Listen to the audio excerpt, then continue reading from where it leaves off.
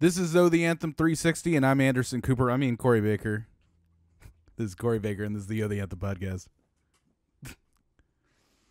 That was very well put together for the panic that I saw on the other side of the Zoom call before I switched seats here.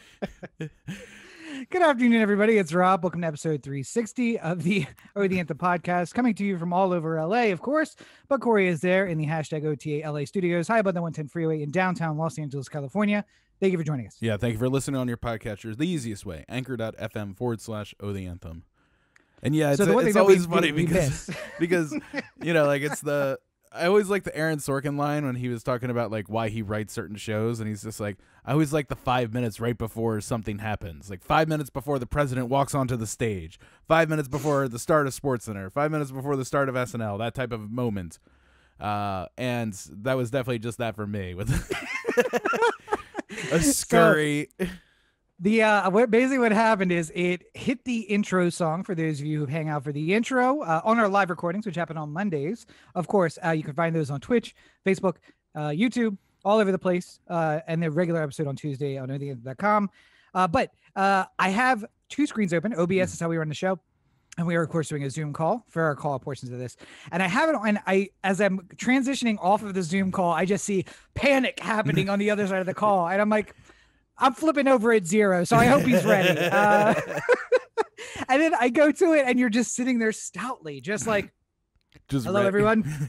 Like, I don't know what happened in the 10 seconds I flipped away. But put in a newsman mode, man. I got to.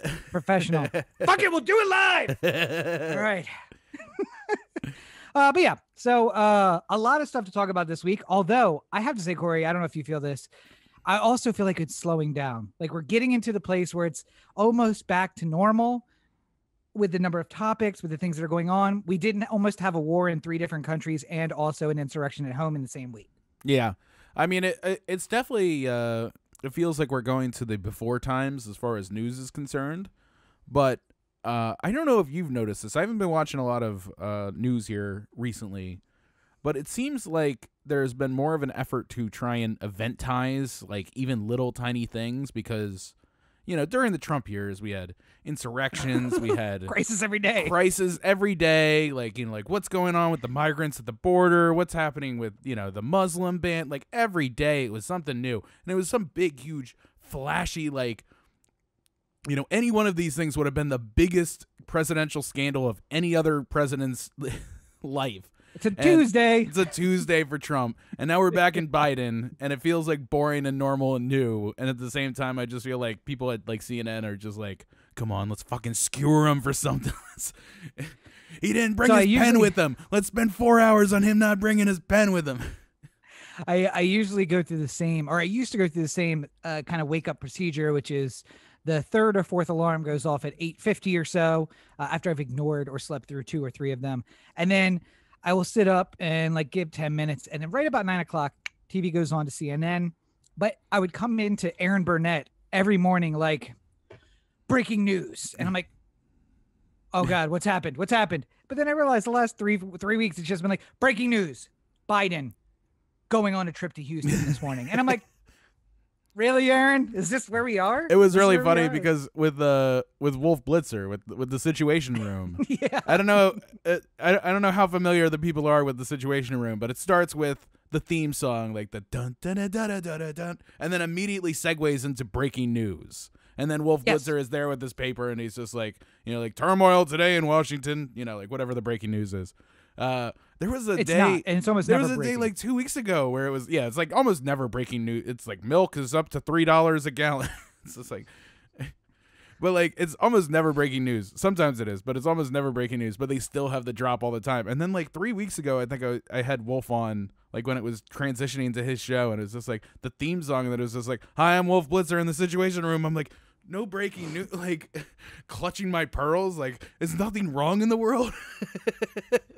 No, because now he's smart. He's dropped it in the middle. He'll wait till like 7 minutes in and be like, and we're coming to breaking news here in the Washington newsroom.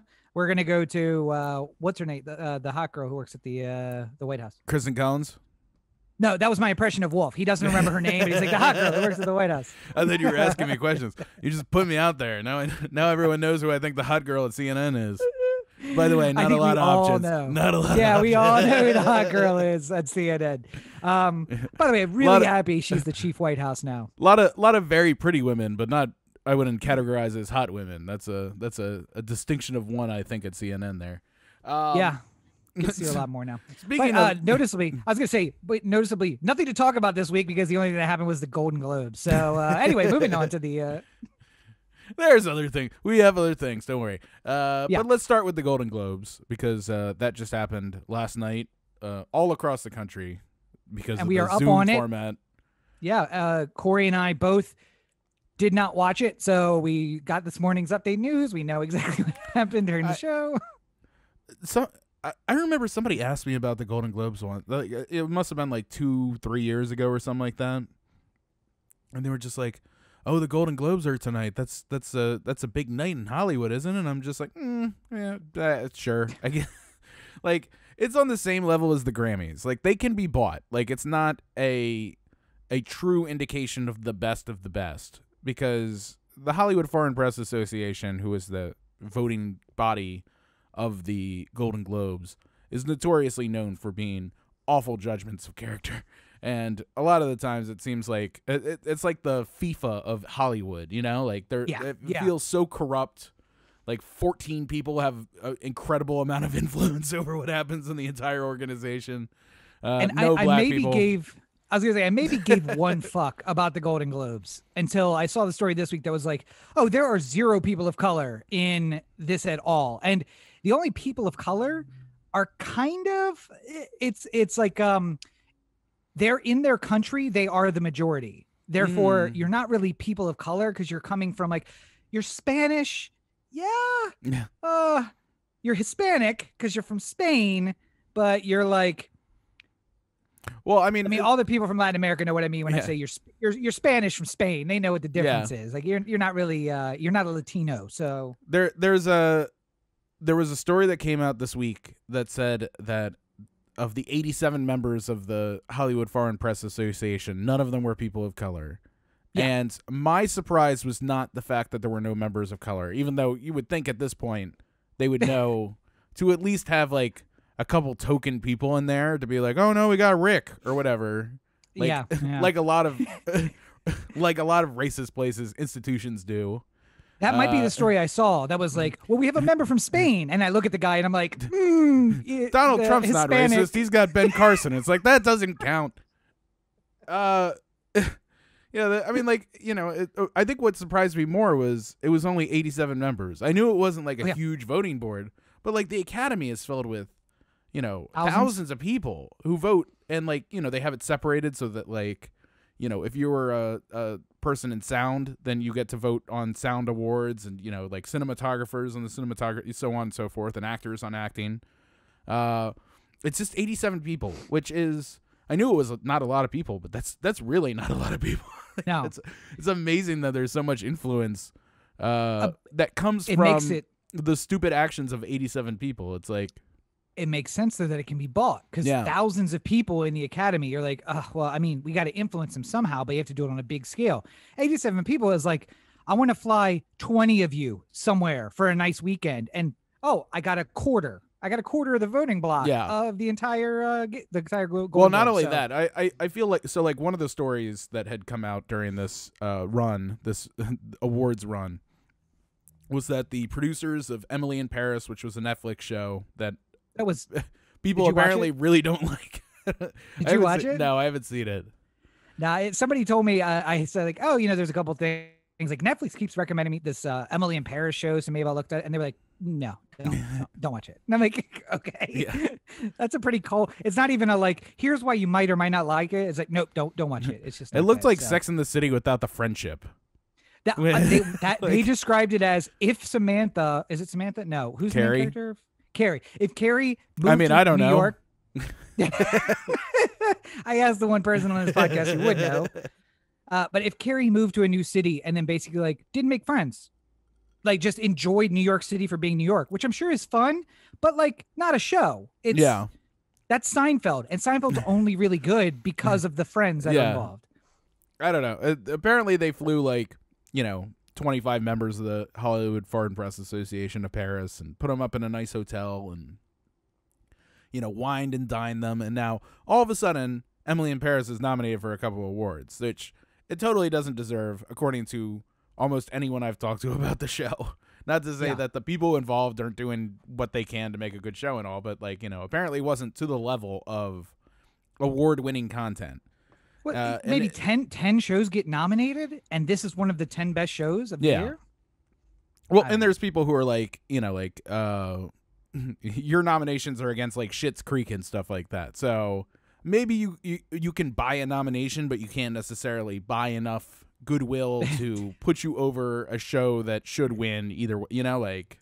But it's Golden Globe nominated. She's the Golden Globe nominated actress, and you'll use nominated forever, so it doesn't really matter. I mean, it's nothing to worry about. All their careers will be fine, and I'm sure it was money well spent as far as Netflix is concerned. I just and honestly, even if I hear people talking about how bad a show it is, some of those shows I still watch because I'm just like, I want to see what kind of train wreck this is. Yeah. I watched Schitt's Creek first because somebody said they hated it so much. And I asked them, well, did you like, you know, like Boys in the Hall or like other Canadian comedy kind of stuff? Kids in the Hall. And Kids in the Hall. Sorry. Yes. Kids in the Hall. Boys in the Hood. Yeah. Different thing.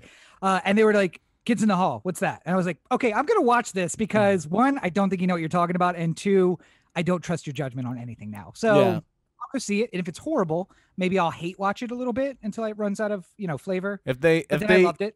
If they responded yes to Kids in the Hall, I would be like, all right, well, how about SCTV? That's how you really test them on their Canadianism.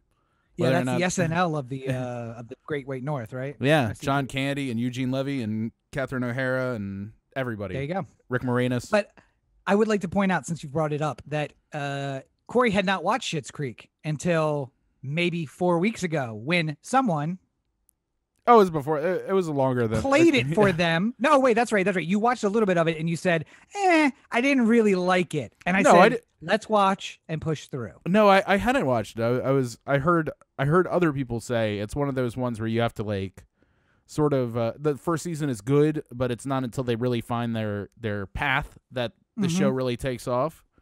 And I just never started, so But, so I forcibly made them start. We watched 2 episodes together, maybe. And the next time I came over, like 4 days later, like, oh, yeah, so we watched the first and second seasons, and we're entering the 3rd season. I'm like, okay, well, this train has left the station. I'm glad. Also, I think I have admitted on the show before, and I will continue to, that Daniel Levy is one of the only men in this world that I would go gay for. And that is a weird thing to say because I will admit, I think he would admit he's not one of the most attractive men in the world. But I don't know, just everything about his personality I love and I wish I had. Just his ability to be like, fuck you, I don't care, and I'm going to do what I want, and I'm very funny, and also marginally good looking. I think we're both like 6s, and I think it's a good match. We're both funny. We have a weird sense of humor. We're both 6s. What I'm saying is, Daniel, if you're out there and you're still single, I mean, just give me a call if you're in LA. We'll see what happens. I just can't wait. I'm going to have to make a note of this particular episode. Not because, like, I feel like this'll you know, I don't care about the gay fantasy thing going on here. I just want to make sure that I have this clipped off for when the two of you eventually get married one day, and, like, you know, like, you're just like, I didn't believe in love until Daniel came along. I was gonna say, I thought you were gonna clip it so that at one point when we are meet him in person and we become friends and we hang watch out. This. And my wife, my 22-year-old USC graduate wife, is in the other room, and you're like, oh, hey, Candy, come here for a second. Dan, you're gonna love this. Candy, let's watch this. And then you play the awkward clip where I admit on the show that I'm secretly in love with him in front of my wife and our new friend Daniel. I'm doing that thing where I'm just like, it was like 5 minutes into the episode. I'm just trying to skip ahead and find it. So, by the way, Schitt's Creek won Golden Globe, and basically the only thing I heard about during the whole show was just like, well deserved. Oh, and Haley Kuko, Kaylee Kuko, Kaylee Kuko didn't win. So she like posted on Instagram her like sad I'm in the dress and I'm sad picture. But other than that, it mostly didn't matter. And we're in LA, and not anybody seemed to care. So that tells you how much little it matters. It's one of the weirdest things. And we'll finish on this, but like as far as a Hollywood perspective goes, it's good to have a Golden Globe win because it helps propel you into a front runner status in the Oscars. So even Schitt's though Creek now number one in the Oscar chart. well, for the movies, obviously, not the TV. But like because the Golden Globes are right before the Oscars happen. So like a movie that wins a lot of Golden Globes will be seen as a favorable Oscar contender going forward. It's just so like I don't know. It's just like such a weird thing because it feels so bought and paid for that it's like I could my film is really good and it might get nominated for an Oscar, but I have to go to Arco every day this week and get tabs from the bottom of this box in order to be considered. Like it's like there's a step that goes into it. Like I'm not saying you have to go to Arco every day and buy the special Oscar box, but it would help out a lot. Guillermo del Toro came in with 300 Oscar boxes the other day, so I'm like, oh fuck. But also, do you think that the Oscars being a little further in the year now is going to start changing that? Hopefully, because the Oscars aren't next week. It's not like the 2-week separation anymore. It's like a month and a half, I think now. No, I think this will pretty much remain the same. I more than anything, what it'll do will probably lessen the impact of the Golden Globes. But a winner will always sort of dominate news stories because somebody wants to write the headline tomorrow. Type in Golden Globes in Google and look at the news articles, and it'll say the 5 shows that won big or the 5 movies that were big winners, and it'll be way less about like what the host said or what this guest said or what happened here, unless there's some big moment like Daniel Kaluuya getting his mic muted was like a funny thing that happened during the Zoom style telecast. But that beyond that, they'll talk about the people who won big, and then that'll become a point of contention going forward as far as like Oscar talk. So I think it'll always be there to some extent. Well, I would just like to announce then that I'm going to go ahead and start a new show starting next year. The awards are going to be given out exactly on the midpoint between the Golden Globes and the Oscars. Yeah, I'm going to call them the Corbetts. I'm going to give out a golden man hurrying to get something done right before the show's done. Let's see. What I really want is to take a photo, like a screen grab of that ponytail you had before we started. And that's going to be the statue that I'm going to give out to people. And I'll just let you know from the beginning, I can be bought and paid for. It's going to be the most influential award to win. But not a ponytail, a man bun. There's a distinction. Sorry. Man bun. My fault. But speaking of embarrassing things that men have done in the last, 24 hours, also in the news is Andrew Cuomo, one-time runner-up for what do we call it? The Daddy Quarantine? Quarantine Daddy? Quarantine Daddy. There you go. Now, he has fallen so very far because we call him Quarantine Daddy as a joke, but apparently he likes other people to call him Daddy for real. So, well, we don't know all the details for sure, but he looks like the kind of guy. He looks like the kind of guy who gets into that kind of thing. Listen, he's either the type of guy who wants you to call him daddy, or he's the 180% polar opposite. He dresses like a baby, and or he's no, got like diapers on. like like the door closes, and he's just like, I like to be called a princess if you don't mind. Like, but yes, Cuomo. We talked about the mishandling of the deaths that happened in nursing homes. That was the misfiling. Don't say it wasn't mishandled, it was misfiled. Okay, well, I mean, either way, it was miss-somethinged. And now we have a couple allegations of sexual harassment or abuse against Cuomo. One of the stories was, rubbing his hand on the backless gown of some woman, and then like saying, I want to kiss you or something like that. It's, you're so pretty, I could kiss you. Yeah, it was something it could be. Listen, these guys, and by these guys, I'm not going to say that I'm not one of them, are really good at knowing saying what the line is. Yeah, that listen, I could talk my way out of this if my girlfriend was to come over here and hear me say this to you. I'd be like, what? Listen, you said when we walked in, she looked very beautiful.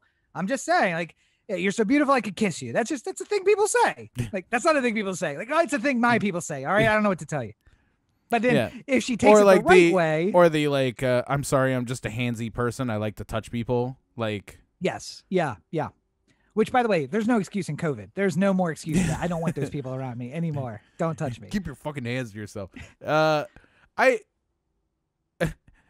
think the lesson that we should always take from this is don't ever trust anybody.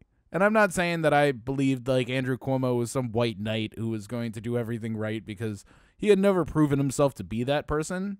And look at his brother. Look at his brother. But I mean, like, it's just one of those, like, I can't. Like, how could you...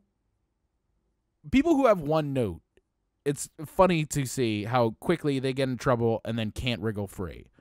His whole thing is like, you know, I'm the tough guy. I'm the tough New York guy who's going to handle things. You know, like, he's the bully kind of thing.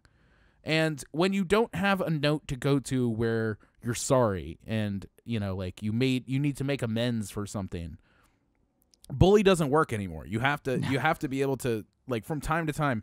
I think like Hogan is actually probably a good line for this, because sometimes he'll talk. He's usually pretty even keeled, and when he needs to say something serious, he has like the serious demeanor to him. But if he needs to, you know, be tough, he's also got that tough guy move that he can go to. Drops so it's an more, octave. yeah, it's like a little spectrum of of how serious he is.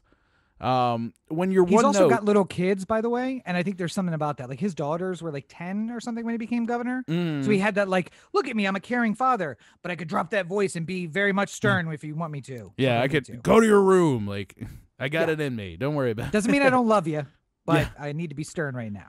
I don't know what to say about Cuomo. I think that these are the compounding problems that usually lead to somebody having to resign.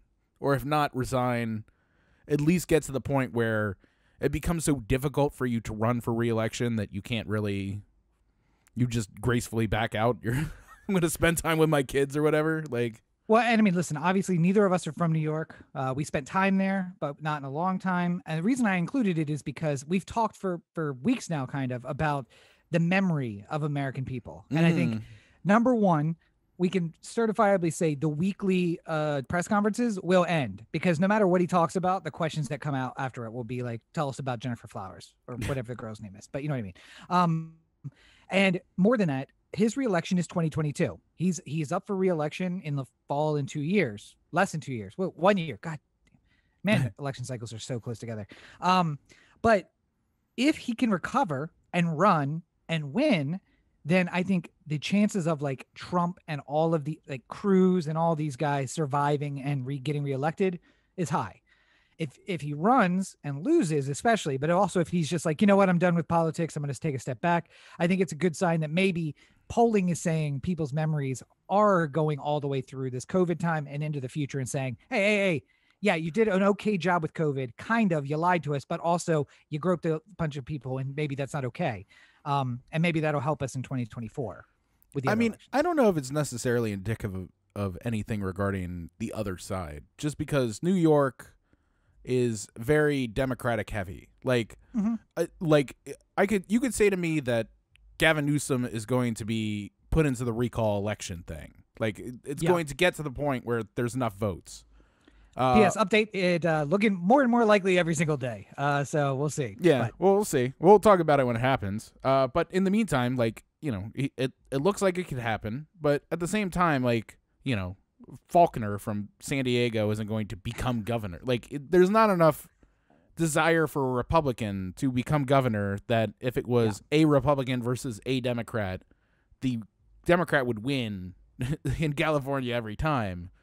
What they're hoping for is that 197 people decide to run for governor, and, you know, a bunch of really good Democratic candidates are all running at the same time, and then they all split the vote, and then, you know, Faulconer comes in with his 10% of the vote, which is the majority. And the problem is, you know, judging by CPAC, which also happened this week, the Republicans can't seem to figure out what kind of party they are, because I've been hearing for weeks that they are not the party of Trump, but seemed like, all I'll say is this, the party of the Bible, the party that's supposed to be very conservative and Bible loving, built a golden image of a man at their festival, which I'm pretty sure is covered real early in that book. And they just didn't seem to ignore that part of it, just like the rest of it. The worshiping of false idols is something that it wasn't in Corinthians, so people don't know. Like that's where all the it is the Old Testament. That's where all the judgment of other people comes in. That's what Christians are about these days. No. The New Testament is all like good and love. You'd think these guys who are all about like fire and brimstone would love Old Testament God, where he's like, this city really pissed me off. Boom, you're done. Off the face of the earth. Happens in the same book, the golden idol and that whole city being blown up. But hear him talk a lot about Sodom and Gomorrah. Also see him build golden statue. So, very weird. Very weird. CPAC is such a weird thing because it's like it's kind of like a cosplay convention for the Republican wonks. Like, okay, so I remember when we were at Hofstra, the Hofstra Republicans were trying to organize like a group trip to CPAC for anyone who wanted to go.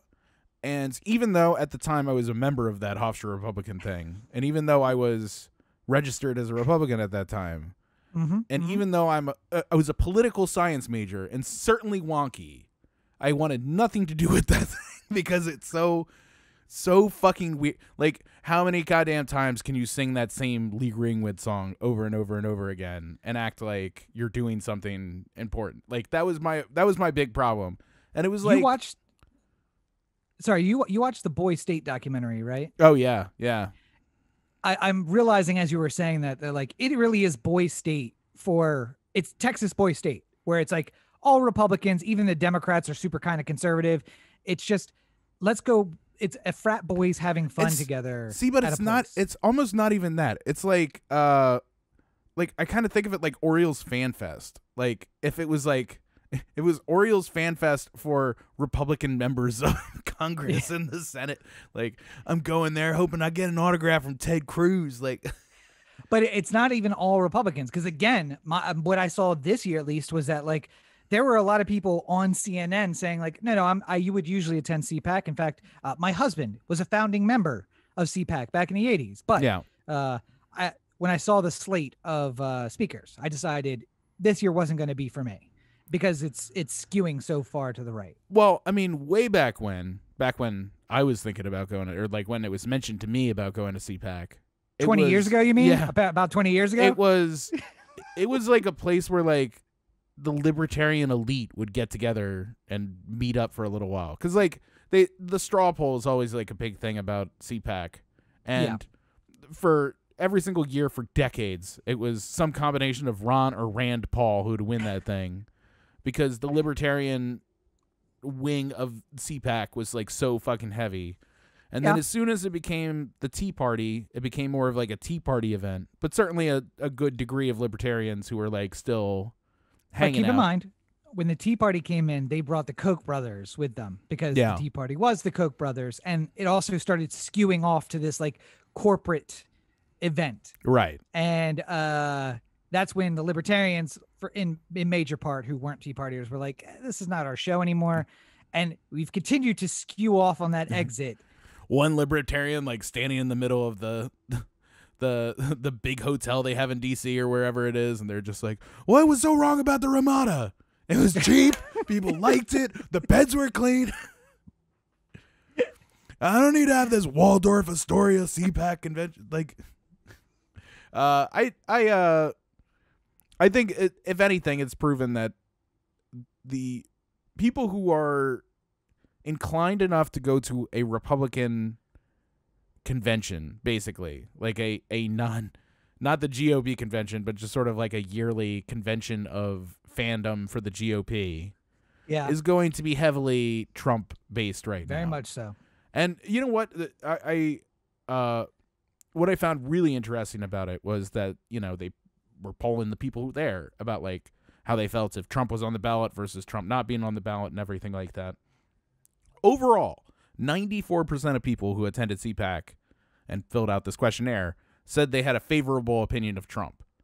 65% of them, or 65% of the people who attended, not just the 94% there, but 65 of the total number, said that they would vote for Trump again.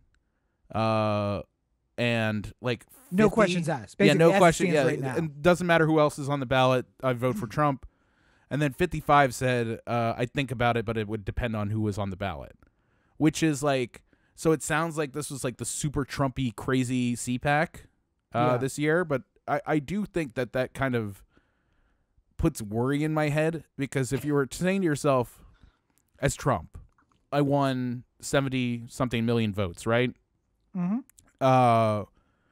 And of my most fanatical supporters, only 65% of them are 100% in for the next round. You're not giving yourself the chances as much as, like, it doesn't seem like the base is as riled up as it had been before.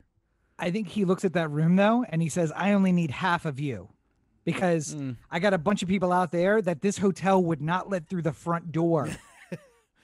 We tried to put this old Nazi sign on the floor, and they didn't come.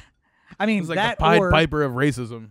You know, he's got a whole bunch of people who are on no-fly list now, so it's not like they could come to CPAC after the fact. They, they're being blocked from travel, not to Mexico, but inside the United States, especially to DC. So, I think. Well, this one was in Florida, so. Oh, okay. So he's been fine. But 50%, I think, is a strong showing there. The bigger thing for me was that every single speaker is a believer in the big lie. And that seemed to be the message of the time, is that, like, our CPAC convention this year, we're going to talk about the big lie. We're going to push the big lie. And we want you thinking about the big lie for the next year. And I hate saying the big lie, because, I mean, that's like the House managers picked up that term and like pushed it. But I don't know how else to refer to it. Like, he didn't win. There was no fraud. He lost the presidency. So it's a lie. Yeah. And it's the lie that they're all sticking to. So. Well, I mean, the big lie has always gone back to the principle of, you could tell a lie big enough and enough times that soon enough everyone would believe it. And, under that pretense, yes, I totally get where they're coming from here, but I also don't like it, because it sort of sounds like a I'm with Ike, or like I like Ike kind of thing. Like, it's like a slogan more than a real ideal of how the election went through. I don't understand how you think that there's still something wrong. Not you, but the person who thinks the person who thinks that there's something wrong with the election is still holding on to that, because like, we would know by now. Yeah. Especially, there's no reason to keep the secret anymore. We got it. We won. Especially considering that, like, the closest of the states, Georgia, was counted multiple times, including by hand. Yeah. And like, if you think that I can understand how somebody could get to you and make you think that, like, a Dominion voting machine changed votes or something, like how that could happen, because there's bugs, and you have a cell phone, and there's bugs in that all the time. Something happened, your camera stopped working, like, what, like, I can only open Instagram like maybe 3 days a week, because they send an update that just tanks it on my phone. And then so everyone understands how technology can go awry, but then like, once they hand count them, that argument's kind of out, right? Like, it's like, I won't ever understand these people who are just like, no, the hand counting was fucked up too. Like, they fucked up to almost the same exact number that the Dominion voting machines fucked up. Like, yes, listen, one for Biden, one for Trump, one for Biden, one for the trash. I saw the count go down. I know how it happened. But the Golden Globes and CPAC are both essentially organizations that at one time may have served a purpose, are most certainly almost all white, if not all white completely, and will continue to be an embarrassment going into the future. I think those things that they have in common, and they can continue to live in that world if they want to. Yeah, I would be more in favor of the Golden Globes sticking around, though, as opposed to CPAC. I mean, if we only can lose one. Yeah, if it's a choice, because, like, the Golden Globes. You'd like to win a Golden Globe. I understand. I'm not saying I wouldn't win. I'm not gonna slide a bag of money across the table. But if somebody wants to reward me for my genius, then who am I to say no? Okay, so let me get this straight. You're not going to slide the bag of money across the table. But if someone was willing to slide a bag of money across the table with your name on it... Hey, I don't know doesn't hurt. Listen. You remain the artiste. I understand, yes. That's fine. If somebody wants to pay for me to run for president, who am I to look away their donations, All right. Well, so beyond CPAC and the Golden Globes, there were two other stories I wanted to touch on this week. Both of them just briefly. One... there's a school in Arkansas that just today had the very first school shooting of 2021. And I think part of me was sadly, wow, we made it to March without a school shooting. And then immediately I said, wait, 70% of schools are not in session. So that's probably not, or not physically going to a school building. Yeah. So that's probably not as good as I thought. And it pushed me down this rabbit hole of well, what was 2020 like when most kids were home for most of the year and school shootings were down to 0, you might ask? No, to 25. There were 25 school shootings, essentially in about 40 days of in-person school last year. So it happened at different places, different times, but the U.S. school children averaged 40 days of in-student instruction last year, whether it was before COVID or at some time during COVID, the middle of the year, end of the year. I mean, California, we were in school for a while before they actually shut it down. When things were terrible out east, they were still oh, we're fine here. It doesn't matter. Yeah, the cases hadn't really gotten to us yet, and the schools were still open at that point. But I remember there was a point where New York was closed and LA was still open. Yep. And then for a while, New York reopened and LA was no, we are not reopening. And then New York closed again because it was bad. But so they 40 kept the days bars open. Kept the bars open. Well, because... those are the voters. Fuck the kids. Voters are ones who go to the bars. But so in 40 days of instruction, there were 25 school shootings, which is sad, but also very low. So there was about one school shooting per day or per 2 days of instruction. 2018, we were running at a rate of about 1 per day of school instruction. So, things are fucked. And I think you said it aptly in our kind of setup call, our pre-show meeting call, where you were just not only do we have the stuff from before that was causing school shootings at the rate of 1 per day, but now we have a bunch of kids who have for 8 months, 12 months, maybe more for some kids, just had unaddressed mental health issues caused by COVID, now being pushed back into an instructional environment. And we have no idea how that's going to impact. Yeah, I'm really concerned about the children going forward because there's already been a lot about people having more mental health issues as related to not seeing their friends, not going to school, not having that normal interaction that I think all people really need to some degree. You might be the type of person who wants to be a loner, but you still want to have a couple people around to feel alive at some point. And I just feel the mental health issues that would rise from an event like this are going to have catastrophic impacts on the other side when schools are open like they had been before. Yeah. And, more than anything, I really wonder about just it. I haven't looked into this too much, but just sort of from my own perspective of mental health issues, I don't have very bad problems like a lot of people do, but you can have a mild depression every once in a while. I get into that state where I'm nobody likes me, and sometimes I feel like that's because I don't see other people. You sort of get into that stage where it's just oh, Rob hasn't physically been in my presence for 2 weeks, so he might hate me now. But that's the type of thing. I hated you even when I saw you most more often than that. That's the type of thing that you can brush off if you're a little bit more 35? stable in your mental health. You can sort of say no, I'm just getting ridiculous. I'm just saying these things. Of course, now Rob's giving me a complex, but You say, ladies, like, imagine what it's like to date me. Hey. You can put together in your mind like how somebody who isn't able to properly compartmentalize these feelings could develop something that would hurt themselves or others. And I think that a big thing we're all going to have to deal with on the other side of COVID is the mental health crisis of not just the children who are sort of like being stripped of their ability to learn how to be people. Because school, more than sure, you learn, like what the Magna Carta is and stuff like that. And Corey, what's the Magna Carta? So anyway,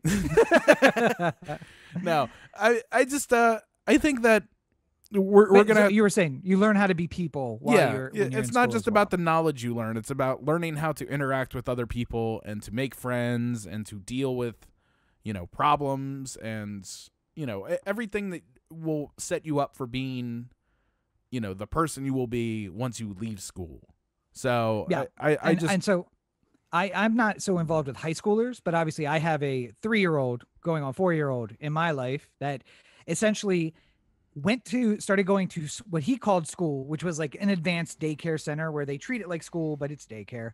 And he had that for 3 months from his birthday until March, essentially, before they shut down. Yeah. And so now I'm like reading reports and buying these books that are written by psychologists that are like, here's what you can expect when someone's interrupted, basically, where they start their social development and then you have to pull them out. And then, oh, wait, now we're going to shove you back in. So it's just been you and mom for a while. And mom just, of course, loves you no matter what you do. Even when you scream and punch her in the face, she still loves you.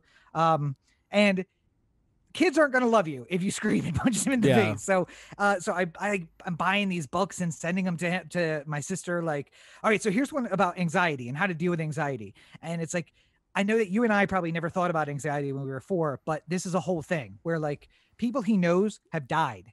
Like I didn't have to deal with, oh, Miss So-and-so not going to be around anymore when I was 4. Like my first death was high school when I lost somebody close to me. So I don't know how he's going to deal with that. Anything I can do. Here's a book. Here's about how to transition back to being around other people. Like, well, the world doesn't revolve around you. One thing is that I think that more than anything, there's reps involved with seeing other people. Yeah. And I know that when I was a kid, if I felt like I misspoke in front of somebody else, it would weigh on me all day. I'd be like, but you'd get another shot the next day though. Yeah, but and eventually you'd be like, like, oh, maybe I can cover for this. I can be a nice person and cover for the stupid thing I said that one time, right? Yeah. But like even I when I went to go pick up lunch earlier, I had a moment where like I opened the door and one of the employees was walking out of the door, and for whatever reason I felt like I needed to tell her that I was there to pick up my food. And she was in the middle of doing something else. But, like, I opened the door, and I'm just like, hi, here to pick up for Corey. She's like, okay, just go up to the counter. And I'm like, right, I'm not interacting with enough people. I do stupid things. And this is the type of thing that would normally weigh on me. And if I was a kid, if I was, like, in 7th grade, it would really bother me for, like, probably a week or so. Just laying in bed like, why did I say Until that? I could see that person again and just be like, I need to recover from this awful moment, It's like the Uber driver dropping you off at the airport. It's like, have a safe flight. Yeah, you too. You too. Like, how do I recover from this? Yeah, but in 7th grade, you'd be like, all right, so I'm going to go back to that place. And then you go in, that same person is behind the counter and she's like, here to pick up. And you're like, having a great day. How's your day? And then you're like, fuck. Yes. Order for Corey, please. And then you're just laying in bed like, all right, so 2 out of 3. I fucked both of the 2. How high do I have to go to make up for this?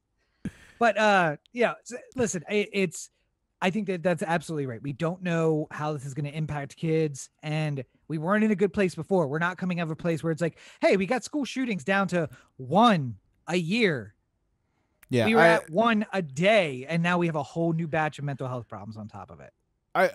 I would say that the best way to get through it is if everyone could just agree to be kind and patient with people. But the problem is that's like why do I even bother suggesting that it's not going to happen? Like, you know, like. Do you have a TikTok? Because I'm not sure you're in with the movement right now. I don't know if you're down with the culture. No, but it's like, you know, like when you used to see a kid and they would say something to you, just like, you know, like a Tyrannosaurus is a dinosaur. Like, you know, you don't go like, shut up, I know this already. Like, you go like, oh, that's great. Thank you for telling me. Like, you know. You and I are of the generation where we say, oh, that's great. I saw a grown man argue with a child about dinosaurs, and the child was correct. And I didn't want to have to go over there and just like, what's that going to do to that man's mental health? That I'm 22 and this 8-year-old is more correct about this subject and I am trying to school him on it. But I really wanted to. See, I'm too nice. I'm not really that nice even. But I wanted to go over there and be like, just so you know, kid, you're absolutely right. Keep it up. Study hard. You don't reproduce. Let's just cut this off at the root if we can. Yep. But other issues of violence in our society, not only just shootings in schools, but hey, the country as a whole. Now, listen, we haven't gotten a stimulus yet. We don't have a real plan for vaccinating all of America yet. There are problems running rampant all across this country, not including systematic racism and the police, which are both still issues, the courts. I watched too many documentaries in the last week to even name all the subjects. But one problem we're not going to have in the future is Iranians in Syria attacking American troops because we dropped bombs on them and they're dead. And that will solve the problem once and for all, as history has taught us. Yeah, I mean, you know, a proportional response equals no more violence ever. I think that's basically it's rule number one, isn't it? I mean, yeah, if you ask the UN, if you ask the U.S. Department of Defense, that's how we do it. It's like, listen, they take 2 of ours, we take 20 of theirs, and then it's done forever. Yeah. There's no blood feud. It's fine. We wondered exactly what level of same old president we were going to have with Biden. And listen, I think the book is still early to tell, generally speaking, how this is all going to go. Sure. But the idea that we're concerning ourselves with the sort of proportionate response style of military interventionism is not something that I necessarily wanted to go back to. I was hoping that maybe we could have a new break, but at the same time, I knew that Biden was, you know, of the same cloth of every president I've ever known in my lifetime. So the likelihood of him deciding to change things up was not going to happen. Like, I want to shock you with something. Yeah. I was hoping that Biden would be more like Ronald Reagan. What you say? What? How so? Because cocaine was widely available and very cheap? Well, yes. But also because when American troops were killed in... Because it was so much easier to get the attention of Jodie Foster? Yes, absolutely. No, it's not Syria. Lebanon. When American troops were killed in Lebanon, Reagan was just like, okay, let's bring our boys home. You don't want us there? We're going to leave. Now, he also had an interventionist policy in a lot of places because he left Lebanon and invaded Grenada, which was just an island that needed to be invaded for reasons that only Reagan understood, mainly that he needed to get reelected. But, and 1,000 people died. By the way, the staircase, the girls who were adopted by the guy, their father was killed in Grenada. He was one of the 1,000 Americans killed in the invasion of Grenada. Amazing. That's what sent me back down that rabbit hole. But so he basically said they were going to blow up our Marine barracks in Lebanon. We're going to pull out. And now we're going to leave them to themselves. And turns out, although some may disagree, it turned out pretty all right. The Lebanese settled their civil war. They established a government. They are very anti-Israel. That part's probably not great if you're, looking for peace in the Middle East. But as far as it's concerned, Lebanon itself is relatively stable, especially compared to Syria now. But we invaded Grenada and they've never recovered. And we were in Colombia and Nicaragua and all over the Southeast Asia and South America. And those places are in terrible shape now, wherever we're interdicting ourselves. Yeah. Maybe Biden could be more like Reagan. The first thing, just the one example of like, All right, so you're saying UN, you're telling me proportionate response. My response is going to be, we're pulling our boys out, and good luck. Yeah, I mean, there's always been a kind of the recent history of U.S. foreign interference has always been like, hey, this really big kid is picking on this little kid. I'm going to go defend the little kid. And then it became hey, this little kid all on his own is deciding to have his own like government that's different than what we want, so we're going to go interfere with it. Like, there's a lot of like, it started off like, oh, we're going to have the back of everyone who can't defend themselves kind of thing. And then it quickly became, we know how to pick winners, so we're going to go out there and pick winners.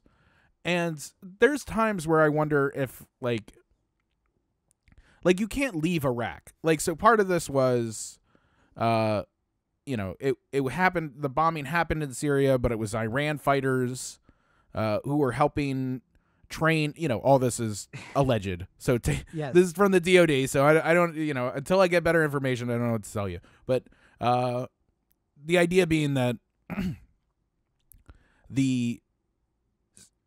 in Syria, the Iranians were training Iraqi counterinsurgent fighters to take out U.S. troops in Iraq. So the U.S. can't leave Iraq because we've sort of created a mess and we have to fix it. But if it was another situation, there is like this kind of world where if the U.S. was just like, you know what, fuck it, we're done, we're leaving. And then everyone in the Middle East starts doing the like, oh, wait a minute, no, you can't leave. Just, we won't do it again, I promise. Like, there's a little bit of like, if you threaten to pull out, then maybe they'll shape up, which is what Reagan did a couple times.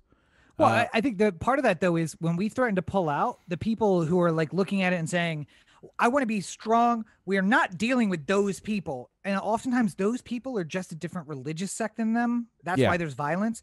And the U.S. says, and by the way, I think your example is apt.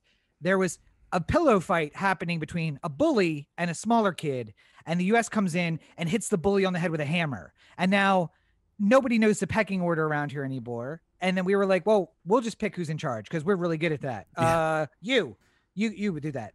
And then sometimes the people would say, we actually don't agree with that. We're going to pick somebody else. And then we would assassinate that person and put our guy back in charge. Yeah. Because that's what we do. But I think a little bit of us just saying, listen, here's the date. We're pulling out. You guys got to settle up.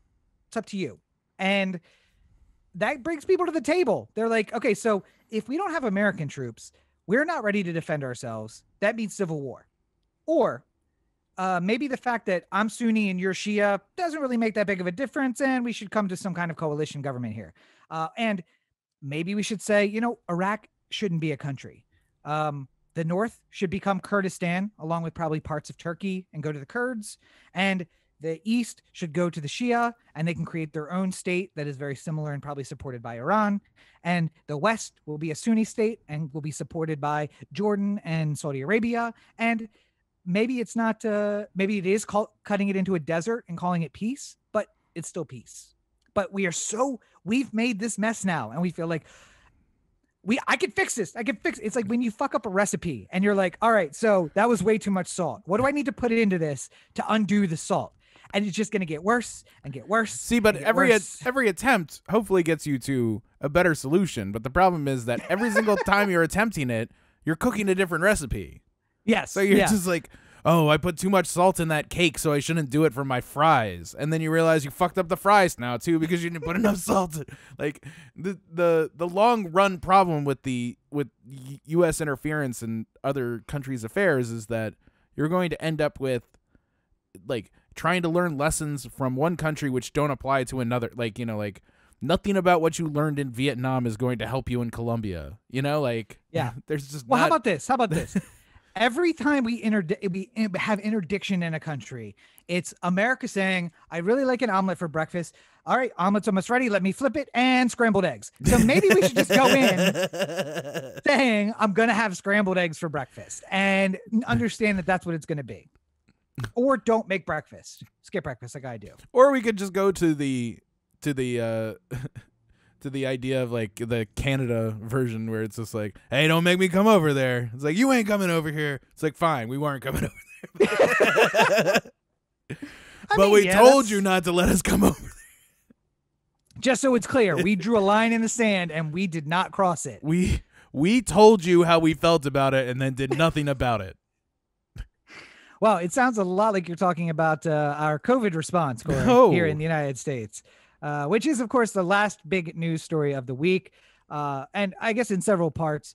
The first part being, as I pointed out, we found the money to bomb Syria, still haven't found the money for a stimulus. So listen, for people like me who've been working throughout the pandemic and who have suffered almost no repercussions economically of the pandemic itself, the risk super high and not really happy about it. But economically, I'm doing better than ever. I have enough money saved now that I can move to Belize for 3 years and just not work and just live.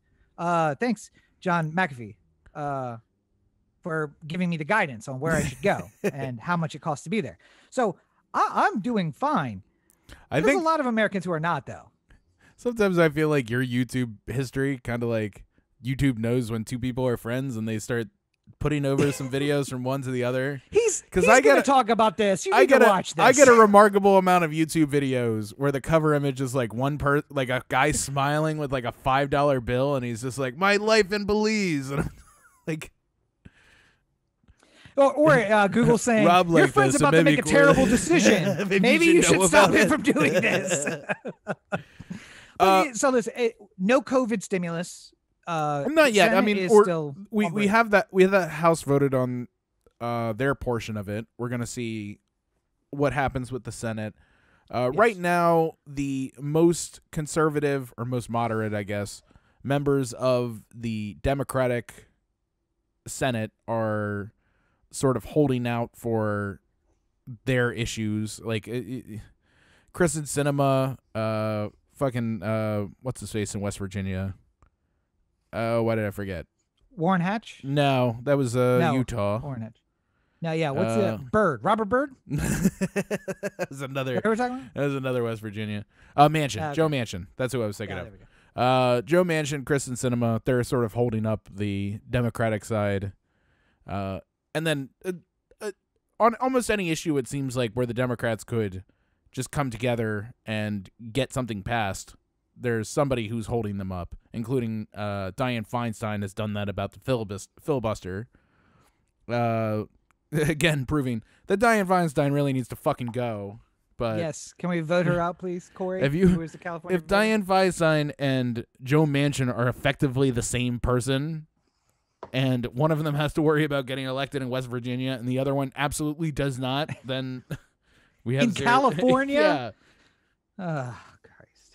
Yeah, so I had on the schedule for us to talk about the filibuster and the parliamentarian, and we're going to skip over that because I still think we have time for it. In the end, it comes down to this: it's about rules, and you can change the rules of the Senate, but you have to have support. And the Dems have a 50+1 majority right now, where the 50, as it has been historically, isn't united about anything. So they can barely get some good stuff done.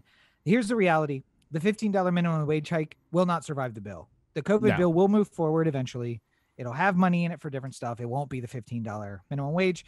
And when I say eventually, I mean at some point, because right now we're looking at an April rollout of the stimulus, if at all. So we may be through 50% of the vaccinations or more, because we hit 50 million of the 100 million this week. So maybe more, 50% before we hit the stimulus that was supposed to come months ago. Yeah. In the depths of the COVID pandemic. So I said this in the pre-show meeting.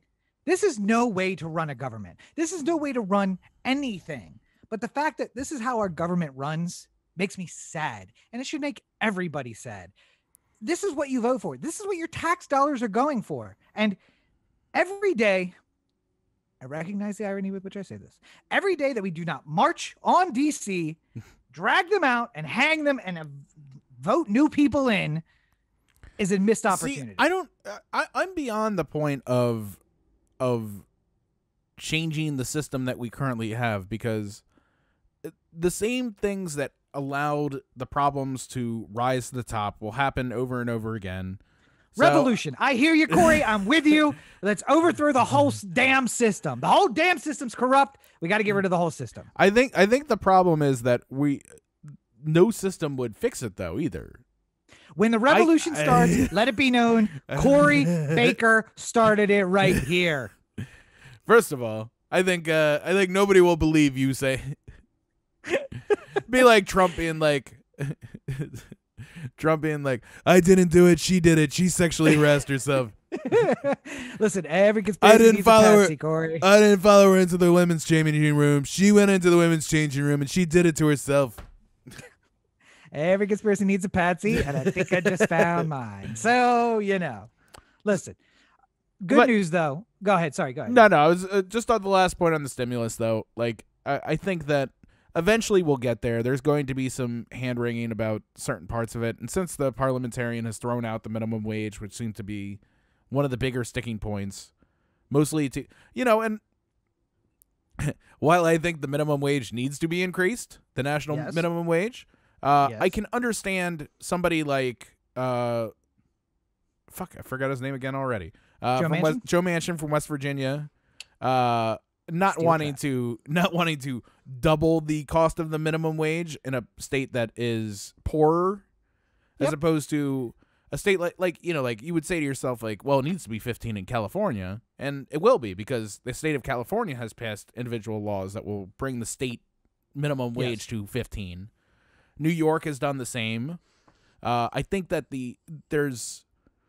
while I think we should work on a system that would eventually get everyone to 15, I don't know if the idea of every single year bringing up a little bit and then 10 years from now or 5 years from now we have $15 in West Virginia makes a lot of sense, because if you raise it by $1 an hour over 10 employees over the course of a year, you're talking about $16,000 that you're adding to your payroll costs, which you think you can afford. Everyone thinks every business can afford it, but not every like a tackle shop is not the same as a McDonald's. Let's not get into that because they can't afford it. They can't afford it. But I'm not going to get into that today because I don't want to embarrass you more than one time, and I've already done it so many times today. So let's just say, aside from that, I think that Manchin is right in the fact that people need assistance now: unemployment insurance, rent, eviction protection, these important things that are in the bill. This is not the hill to die on this particular bill. Like, yes, we need to increase the minimum wage. It doesn't have to be now. Yeah. And there is things in this bill we need now. So let's pull it out. Maybe we can even get some Republicans to vote for this, and we don't need to bring the VP over from Annapolis. Let's just figure out what we can agree on in this bill and get it done. And yes, everybody ideally would love all these great things. But again, this is the government that you voted for. So this is the government that we have. Yeah. And every day that we leave them in power, they should do things like this. I think, unbelievably, I agree with Joe Manchin. Not that it shouldn't be raised, because I think it should be raised nationally, and I can explain to you why if we have more time, but that this is not the place to do it. When if the rules allow it, fuck it, let's fight it and let's just get it done. But if it doesn't allow it, the parliamentarian has ruled. So unlike the Republicans during the impeachment trial, let's just say it's been settled. That vote is done. Let's vote on the rest of the bill and be done with it. So we can get some assistance to people. So, and kind of in the same vein, Johnson & Johnson got their emergency use declaration from the FDA. So again, getting to that idea of like, let's just get help to people now. Not that we don't have enough vaccine, because we've purchased enough for every American to get 2 at this point. But Johnson & Johnson is 1 dose. It doesn't need to be chilled at -90, so it's a lot easier to get out to places. Yeah, just regular refrigeration will do. And you had an interesting point, and I can't remember it. So about people going shopping for vaccines and why that might happen. Yeah, I mean, I've heard it. I've heard people saying like, oh, I want the Pfizer or over the Moderna, or like, I don't want the Johnson & Johnson. I would rather have the Pfizer or Moderna. And I think a lot of people are hearing about these efficacy rates where, like Pfizer and Moderna were like 95, 94%, whereas the Johnson & Johnson one was 66% or something like that, 70%, somewhere in that area. 72, I think, if I remember, And I would say don't worry about it that much. Just personally speaking, I'm not a doctor. I'm just going off of the information that I receive from other doctors and scientists. The most important part the reason why this is a miracle, and we should be treating it more like a miracle, is that number one, we got this vaccine in record time, and it's not because all of a sudden we finagled some things and made it happen. There was a lot of really important innovation that took place in vaccines in the last 10 years that have made this possible. Yeah. So that's number one. Number two, just because you hear 90-something for Pfizer and Moderna and then 70-something for Johnson & Johnson doesn't necessarily mean that the Johnson & Johnson vaccine is less capable of keeping you from dying from coronavirus. Because so far, from all the people who have been in clinical trials that have been they follow these people after the trial is over to see what the long-term effects are. Nobody has gotten seriously ill, like hospital-ridden ill, after the vaccine has taken hold. And no deaths. Yeah. So if we can go, there was the talk at the beginning of the whole pandemic where it was like, well, if you're young and healthy and you get it and it's like you have a bad cold for a week or like a flu, like why wouldn't you just get it and then you're immune and you're good? Like that kind of logic. I believe I may have said that. Yes, I may have said that at the beginning. That kind of logic can sort of be replaced by the vaccine of any of these ilk, because they can all basically do the thing where it gives you the immunity with very little side effects and allows you to go back to living your life. Like, yep. And listen, if you don't want the J&J, that's fine. I'll take yours. If you qualify for it, just let me know. I will come and get it, because in the end, my concern is death that's not on my own terms and a serious hospitalization that eats through all my Belize money. And then I have to then go into debt for. Well, what amazes me about this whole thing too is just that, like, I know that I didn't necessarily want to come on the podcast and start talking about the miracle vaccines that we've created, because I don't want people to think that, like, you know, any vaccine that we were going to get was going to be some miracle drug or something like that. But there are so many things about the process in which we've gotten from where we were a year ago to where we are right now, which is incredible based off of the history of medical science. And, you know, you'll hear a thing every once in a while about, like, you know, 97% of the pictures that have ever been taken in the world have been taken in the last year or the last 10 years because of 90% of the pictures that have been taken in the last 6 months. And that continues every 6 months. We take that many more pictures because we can take so many pictures so often. Right. Like something like that is just like, it's not because we weren't taking pictures before. We just never had the ability to take as many as we fucking wanted to, like all the time. And like Corey and I grew up in the time where you took 24 and then you went to the Kodak place and you dropped them off. And then you had to carefully make sure that it was all in line before you hit the button because you didn't want to waste one.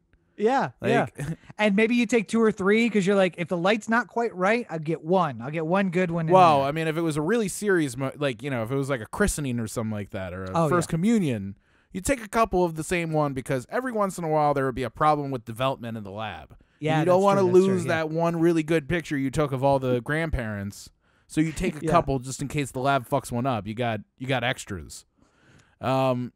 It was the Dark Ages, people. You have no idea. No, but I mean, like, it's really amazing that we're at this point, and like, we should really be super thankful for everything that happened. Rob and I used to get into NASA conversations all the time. Let's not do it again now because we don't got time for that. We still don't got time for that. But landed on Mars, helicopters on Mars, motherfucker. That's all I'm saying. All right. The one thing Rob would constantly come back at me for whenever I would say, "Why are we giving NASA so much money to blow shit up?" is he would say, you know, like, "Oh, in 1972 they were trying to discover this, but because of the money they spend in NASA, they discovered this instead, and now because of that we have the internet or whatever." Like, whatever thing came from a discovery that started from some mistake from NASA. The internet's one of them, by the way. Yeah. Yes. And that's kind of where we are in just the fact that we've committed enough money and energy into medical research that we've been able to create these vaccines. Again, I always fuck it up. mRNA vaccines? mRNA. Yeah. And that's the big news is this is the first, and I didn't realize that it's the first mRNA vaccine ever. Yeah. And they're saying that like Pfizer and Moderna are going to probably lose money on this vaccine because all the resources they put in, they can never make it back. Because once everybody gets one, then it's like, oh, that's it. But they might develop an HIV vaccine based on mRNA technology, which was unheard of before. They're like, we'll never be able to get a vaccine for this because the virus is just, it adapts too quickly. It changes. And then they're like, oh, well, this mRNA thing that we're using for COVID would work exactly the same way for HIV. So yeah, as soon as we're done with this whole COVID thing, we're going to dive into that HIV problem that we've been dealing with for, 40 years. So, and I mean, just things like it works like that in a way too, because like you might donate to, a AIDS-based charity or something like that for money to go to AIDS research. But the things that they discover while they're trying to work on the AIDS research is something that helps COVID vaccines. Like, the way you never know where it's going to end up, like where the discovery will eventually get you. But this mRNA vaccine came out of cancer research because they've been trying to take the measles virus, reprogram it so that it will attack cancer cells, but leave healthy cells alone so that you don't have to get, where they put the poison in you, chemo. Yeah. So you don't have to get chemo. So essentially this will only attack the cells that are cancerous and leave all the other cells alone. There was another version of that they were trying too, wasn't there? Beyond measles. Oh, they've tried it with a bunch of viruses, but they failed completely. Yeah. But it required mRNA technology, which is how we learned how to do mRNA stuff. And now they're like, oh, so it failed when trying to treat something, but will work really well in this vaccine arena because we only really need that one protein. Where it failed here, we learned it and we can use it here. And so that's the thing is, if you've given your money to the American Cancer Society and you're like, well, we still have cancer. The COVID vaccine is in part due to the research they were doing into lung cancer with viruses. So it all works together. And now our COVID virus, it sucks that we've gone through all this, but we've learned so much in a 12-month period that may help us medically in the future. Yeah. So if you're out there, if somebody says you can get your Johnson & Johnson vaccine right away, but you'd have to wait for your Moderna or Pfizer, I would not delay. Just get your Johnson & Johnson. You'll be fine. Also, just a quick note, something for people to consider. When Pfizer and Moderna started first testing their vaccine, they were testing when there were way less people and way less cases out there, which is going to change the number of efficient. Like it's like saying like, me and Rob have the same car, but his got better gas mileage on a perfect 70-degree day than mine did during a snowstorm, where I was trying to like go uphill. It's like there's. But if I'm selling the car, it still looks better. That's all I'm saying. There's different circumstances here. The cars are effectively the same. The way that they read out the numbers are a little bit different, but that's and J&J can say that theirs is effective at a high rate against the South African variant, the UK variant, because during their testing period, they tested with people who had all of these variants, and 72% was the efficacy across all variants. Yeah, Pfizer was done testing essentially by the time we had our first real variant. So get the Pfizer. It also may mean you need a booster in 6 months and another booster 6 months after that. Whereas the J&J one, it's like, hey, you're going to get sick, but it's just like the flu vaccine. Sometimes you get the flu vaccine and it means when you get the flu, you have 2 days where you feel kind of crappy instead of 9 days where you want to die. Yeah. So, but that's just get it, please. If you're listening to me, you're curious, get it. And I have a whole thing. I've decided, Corey, I'm going to save it. I'll do my own ranting video about the vaccine rollout because I have thoughts. I know people asked me this week. It's all fucked up and it's all political and it all sucks. But I'll put that on my own video this week. So okay, I mean we can get to it next week. I just didn't want to. We during our pre-show we had a long thing, and most of it was involved with me not understanding exactly what Rob was saying. So he was yelling for like half an hour. And then me asking a question, you giving an answer to a question I didn't ask, me insisting about the question, and then you giving a different answer to a question I didn't ask, and then round and round we go. I think it felt like one of those. There was a meme I saw where it was like, my wife was really upset, so I came up to her and I asked her, "Do you want me to solve the problem or do you want me to listen?" And I think when Rob said that, I was in the like, I need to solve a problem stage, and really what he needed me to do is listen. So like, are you comparing me to Rachel now? Because if so, we're gonna have to turn this off and have some words. That's all I'm saying. No, I'm just saying I've never been committed to one person for as long as you in my entire life. It feels like I've been married to you forever. By the way, I don't want to go past without mentioning it. It is the 11th anniversary of the fuck turtle incident that occurred in Baltimore. So we've mentioned it for the 6th consecutive year on the podcast, the anniversary of fuck turtle. So yay. It's been a long time. And by the way, that was, let's see, 11th anniversary means that was 7 years into us being friends. Well, if you want to send Rob and me a little something for all our marital bliss, you know where you can go? Wait. Where's that? OTheAnthem.com, CoreyOTheAnthem.com, O The Anthem on Facebook, Twitter, Instagram, and the listener line, 443-219-7595. What's that number again? 443-219-7595. You can find more of me at my website, CoreyBakerFilmmaker.com, Facebook.com/CoreyBakerFilm, and at LegendCB5 on Twitter, Instagram, and TikTok. I spent this week reading. I got a new book, the Justin Fenton Gun Trace Task Force book.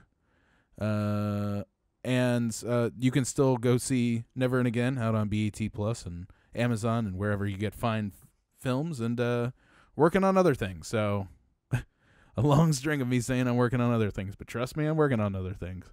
Right now, it's just staring into the room waiting for Roberto to read my script so I can get some goddamn notes. Okay, to be fair, I do also have the script and I have it open and I have notes on like the first 10 pages. But, that's as far as I made it. Well, I also I have been, while I was working on reading Justin Fenn's book, I was also reading a little bit of yours too. So I will have notes for you. Yours is much longer than mine though. So it's multiple things as well. Yeah. I don't know what the most recent things. Oh, it's just the review of the books, right? Yeah. Which I'll talk about in a second. One question though, what is the 19th anniversary? What gift do you give people on their 19th anniversary? I don't know. Do you want me to find out? Yeah, look out while I'm talking, because just a reminder, folks, this August will be 19 years. Corey and I have known each other. So 19th Amendment. That's not what I'm looking for. Nope. Nobody cares about that one. So you can find more. They were bringing up, by the way, they were bringing up the 10th during CPAC, and I was just like, I wonder what the Google Trends on 10th Amendment is gonna be. Nobody knows what it is. Who the fuck knows? By the way, that's why during the during the unsettledness over the past 5 years, I've always said protect the third. I want to go out with a sign that says enforce the Third Amendment and just wait for people to ask me because they have no idea what it is. The traditional gift for the 19th year is bronze. So maybe get you a little bronze statue or something like that. No, we don't have to get a gift for each other. I was saying if the fans want to give us a gift. I know. I'm saying maybe they can they can gift a little bronze statue of Rob that will make him. Oh, I was going to suggest that I'm putting out these little statues. It's a commemorative Corbett, that'll be coming out next spring with the man buns. Yes. So if anybody would like to purchase a Corbett, we'll get those made in bronze instead of gold and send them out as gifts. So, but you can find more of me at Robert N. Cheek on all your social networks. Make sure you check out robertncheek.com where you can find links to all the stuff that I'm doing, including the books, which are available on Amazon. Byrod's books. And on that note, I have now reviewed and edited all 3 of the original Movement Universe books to have them all republished this year, so people aren't having to pay $40 for a copy of Foe, which is what it's running right now because you can only get it from the secondhand market. So getting those edits reviewed and then getting those things republished, I'm super excited about that. And while Corey has taken a week to get anything done, I shot 5 videos this week. One is out today. It's the update on my Sutera pillow review. And I have reviews, not really reviews, unboxings, if you will, of several products I think might interest people if you get Instagram ads like I do. Kizik shoes, sand cloud towels, update on my mouth armor box, a whole bunch of stuff. So a lot of stuff coming. Keep an eye out for that. Nice. Well, I think we've done good here today. We've done something. I don't know if it's good. But as always, you're listening to the O The Anthem podcast, part of the O The Anthem digital network. For Corey, this is Rob. Have a great week, everybody. All right, now to turn the air back on because it is getting stale in here.